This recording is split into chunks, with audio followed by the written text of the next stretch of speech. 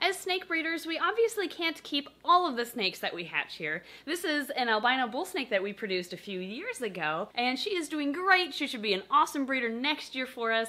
But for those of us that we sell to people who want a pet snake, whether they've had it for a month or 3 years, we love updates because we're always wondering how they're doing with their new families. So we reached out to the community, asking those who had bought a reptile from us in the past to send us an update so that we can make a whole video about how our babies are doing in their new homes. Needless to say, we got some amazing submissions. So let's see how our babies are doing with their new families.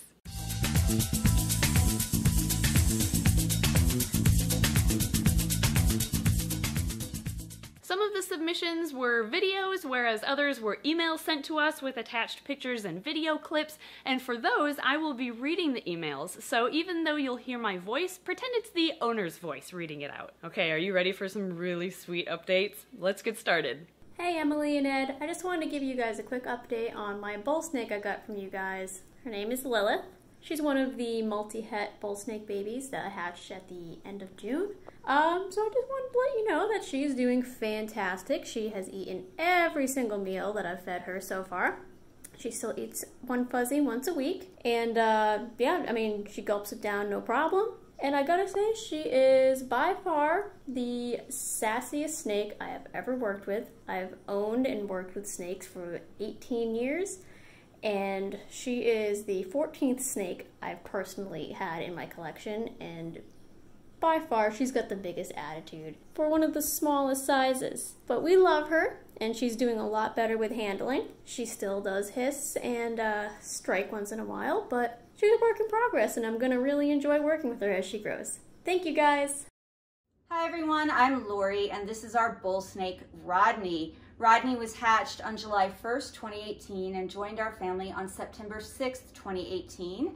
She was produced by Ed and Emily at Snake Discovery, and her parents are Brad and Janet. This is Rodney's regular living space. It's 4 feet long by 2 feet deep by 1.5 feet high. She has opportunities for burrowing and climbing. She has a large water dish that she can both drink from, get in, and get underneath.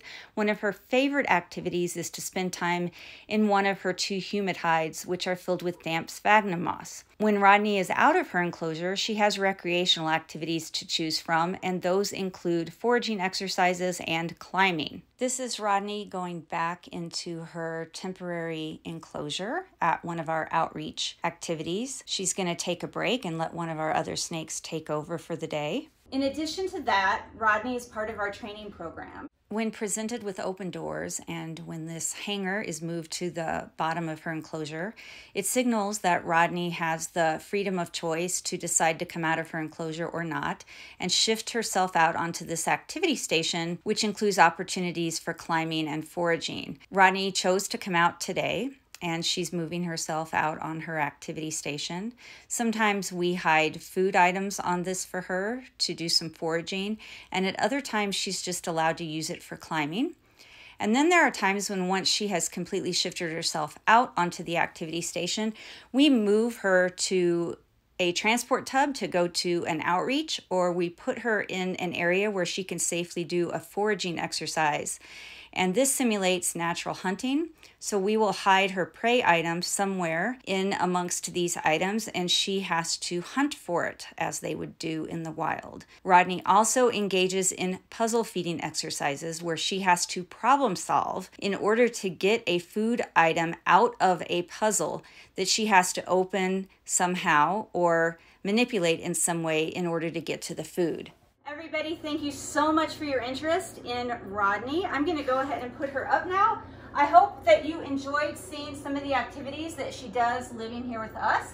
She will have been with us 2 years this week, and we couldn't be happier with her. We love Rodney very much. Hi, this is Sarah. I wanted to get a hognose snake because of how derpy they are.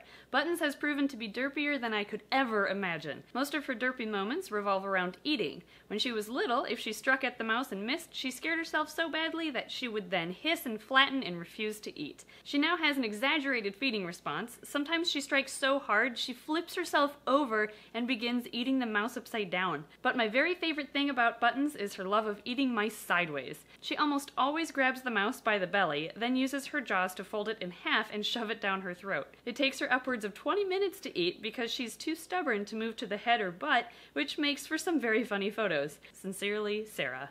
Hi, my name's Cole. This is my snake Sly. I've had him for about 1 year. He's one of Princess babies. I used to have another snake, Skunk, and he sadly passed away. But we still have Sly. One thing that he likes to do is tunnel and go on his log. Bye, Emily. Hi, this is Shaun sending an update about the albino bull snake I just got from you. He has had his first meal a couple days after settling in and has explored every inch of his enclosure, and I've decided to name him Dr. Grant. Huge Jurassic Park fan here. He is such a sweetheart too and hasn't hissed at me yet. Sincerely, Shaun. Hey guys, my name's Ashley, and I have adopted 2 snakes from Emily and Ed at Snake Discovery.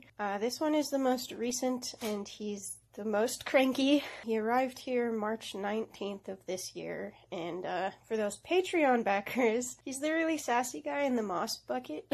He's gotten a little bit better about handling. He actually just went through a fresh shed, but he did refuse his meal recently. But I renamed him Orin, and he's actually being a pretty good boy today, so this is cool.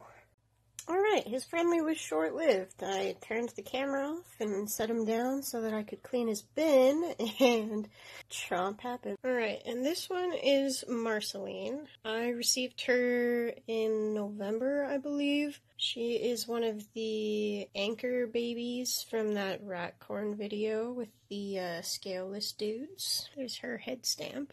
She also just shed recently, and she has gotten huge. She barely fit the center of my palm when I got her. This is my bull snake I got from Emily back in 2018. She is from the last clutch that was produced by Brad and Janet. Back when I used to do educational events with the Medicine Herpetological Society, she would come with me along with my corn snake and help educate people about reptiles, so she does really well with handling. She likes mice the best when it comes to feeding, but she's getting to the size where that's not practical, so we're working on switching over to rats. She's in a 4x2 enclosure from Chicago House of Reptiles that I got at Tinley last year, so her setup is pretty nice. I'd like to add some more branches for her to climb on, because she does seem to enjoy climbing even though she's a bull snake. Hello, this is Laura. I was generously offered to take in a ghost baby bull snake from Emily and Ed. I was intrigued by the attitudes bull snakes tend to have. The girl sent to me does not disappoint in that aspect. I had requested my snake arrive at my workplace, so I knew it arrived into my hands. I grew a crowd around me, something much frowned upon these days. When I was able to get her out and in the open, she began to wake up. That's when the sass began. Strike, hiss, strike, looks at any moving object menacingly. She was all over the place, causing both terror and excitement at my job. That's when someone called her Cranky, and bam, what rhymes with cranky? Jakey! Jakey the Cranky Bull Snakey is her full name. After arriving at home and being in the corner of my room for timeout, I thought she would be settled. Oh no, was I wrong. Oh.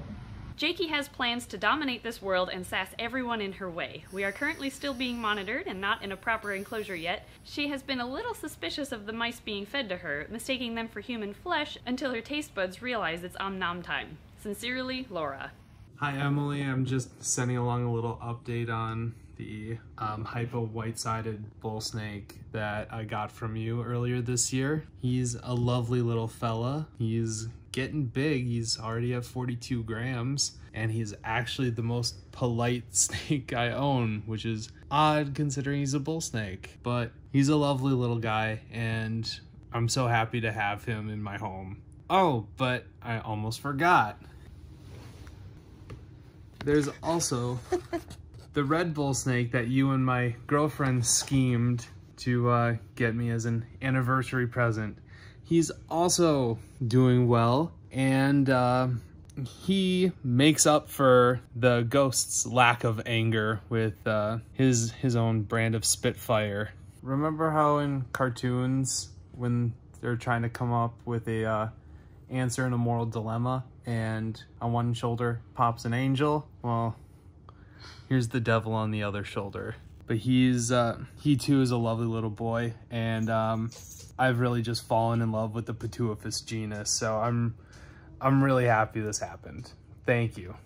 The last submission came from Ariel, who bought a scaleless rat snake from us back in 2019, and she simply emailed, "I named her Yuki and she is doing amazing." So thank you everybody who submitted updates for this video. It was really heartwarming to watch and read how well your reptiles are doing in their new homes, whether you've had them for just a couple weeks or you've been raising them for several years. I hope you all enjoyed this video as much as I did. If you'd like something in the future, let me know. I wouldn't mind putting together another one of these because of how fun it was to see all these updates, and I hope you enjoyed them too. But in the meantime, I would like to thank our amazing Patreon backers for their very generous support on this channel, several of whom actually bought reptiles from us in the past and are a part of this video. So thank you everybody who is involved, and we'll see you next time.